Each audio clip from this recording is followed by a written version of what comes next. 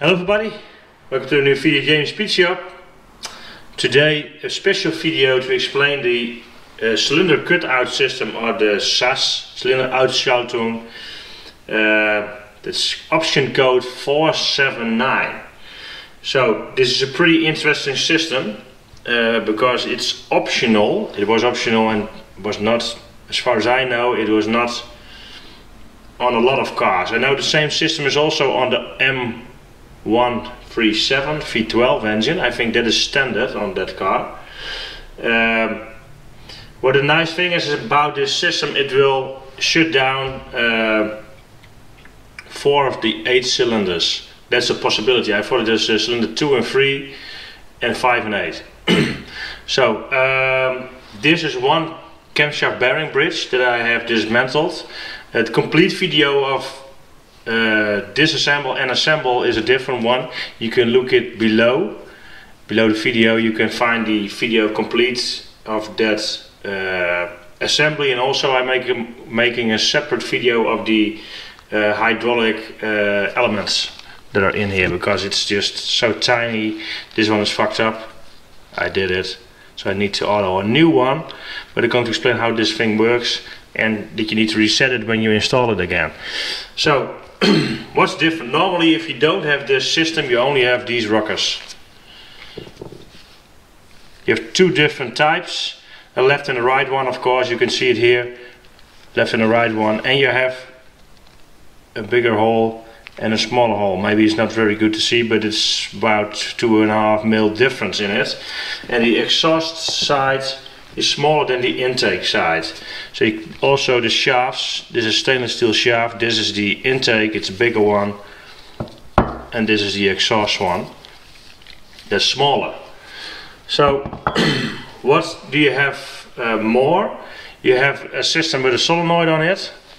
This is just a 12-volt solenoid. It's pretty expensive, I don't know why, but I don't just think it's rare and they have it on the shelf.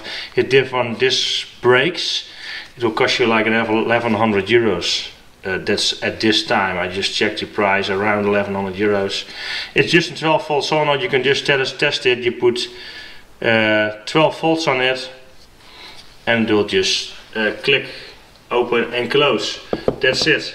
So normally what is different, these shafts are also different. Because normally you only have these holes. This is for getting oil to the inside of the bearings, and then there's a very small hole.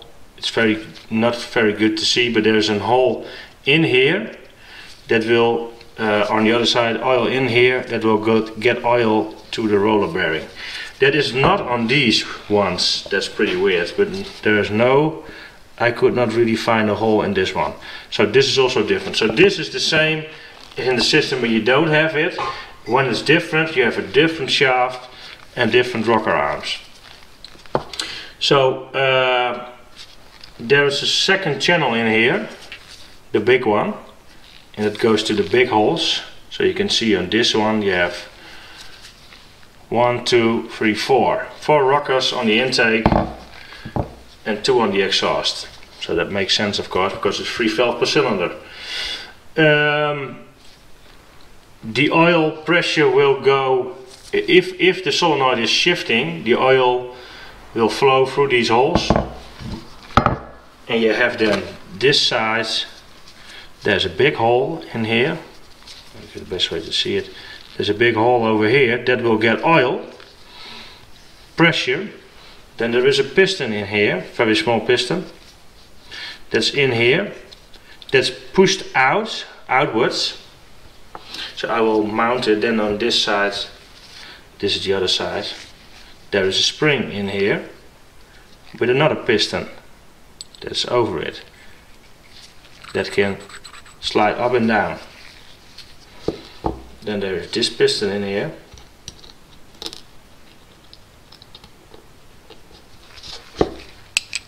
That is connected like this.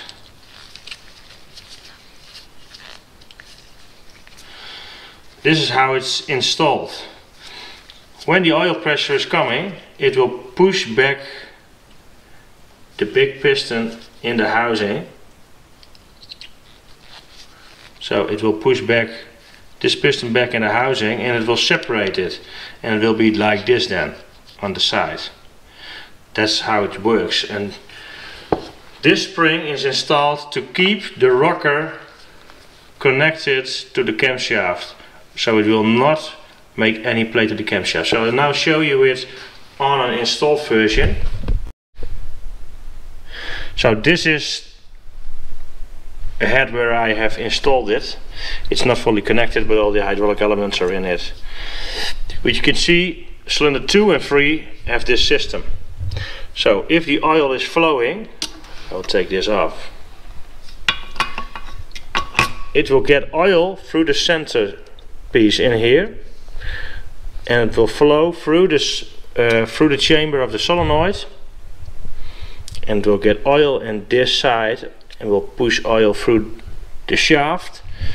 It will get oil on this side, put the piston outside, and it will separate it, and this will stay steady, this side, and this will go up and down still with the camshaft. And that's why there are some compensation springs in here that will keep one side of the rocker still running with the camshaft in the middle. So that's how it works. It's pretty simple, but this car has run 170,000 kilometers with this engine. That's how I bought it. That's how far I know it's running. I don't really see any wear on these small pistons. You can see a little bit of a shiny bit on it, but it's not the lost material. Not really that I can see. So I think it's a system that lasts pretty long if you have clean oil and the solenoid just works okay. Okay, the oil flow through this system, you can see in the center. This is mounted, yeah, it's on top of here of course, but the oil is coming from the center upwards. The channels to the side will feed oil to these holes on the underside, and then the normal rockers will get oil, and also the normal shaft will be oiled. So also this side of the solenoid will get oil in the middle, and it will get oil through the sides when this solenoid is shifting, and then the other channel is getting oil. That's how it works. So it's just it's a pretty easy system. So this system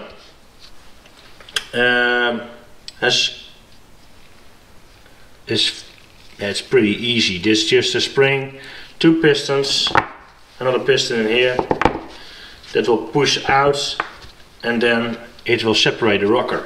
So that's it. It's not that difficult. If you can see the distance of this piston, normally this is installed like this, and then it's just one rocker, and it will just run.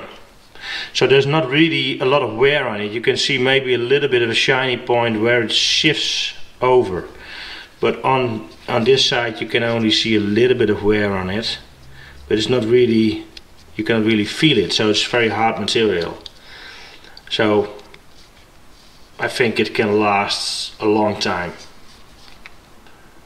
There's not really any physical wear on it, so that's pretty good. So outside of shifting the solenoid, there have to be a certain amount of things when the load capacity is in a certain level, then the system can shift. It will also, so the valves of these cylinders will all be closed, so you will pull a vacuum and you will make an overpressure. But because you have 4 cylinders, it will have those pressures will not work into each other, because if you have an overpressure and the other cylinder has a vacuum, it will benefit from each other. So if Mercedes is giving an so what will it save? It's fuel consumption, of course. So if you're running at like 55 miles per hour, it would save you 13% fuel consumption. That's what they give. I have no experience with driving with this system, so I have no idea, but I can imagine you can also have a lot of trouble with this system, because if these solenoids fail, or you have some of these rockers that will not work or stuck or anything else, it will be a shitty system to find out what it is, because it will also, I can imagine it will also cut your ignition and your injection for sure, so you will don't have any fuel on it. So if it will cut ignition and injection and your valve will not close or on one bank, your engine will run, yeah, not very good. So I'm not sure what I'm going to do with it, because my engine is going to run on a standalone ECU, so I can control these solenoids. It's very easy, and I can shift or cut the ignition and the fuel on those cylinders. That's not really a problem. I'm not sure if I'm going to do it. The other solenoid, I tested it, it works. It just kicks 12 volts, very easy. But yeah, I'm not sure what I'm going to do with it. It is pretty fun to have, I think. It's on there, but yeah. So that's it. So for assembly of this system, you can find the video below here. It will be uploaded in front of this one or just after it. It depends. So I hope you, if you have any questions about it, just don't hesitate to ask. I will try to answer them. The only thing, yeah, there are just a little bit of, so they all work with those pistons. You have a left and a right side of it, and that's it. It's not that complicated. It's just an oil channel. It will push the oil in, push the piston out, and it will separate the rocker. If it will cut off the oil pressure will flow out, and this spring will push back this piston back in the rocker, and you have it connected again. That's it. That's how it works. Nothing else. So, hope you liked it. If you got any questions, have a look on my website also, janspeedshield.com. The link is over here down below. In the right corner view is my logo. You can click on it, see all the other videos of my projects and of rebuilding this engine. So, thanks for watching. Don't forget to subscribe, put a thumbs up. See you for the next one. Bye bye.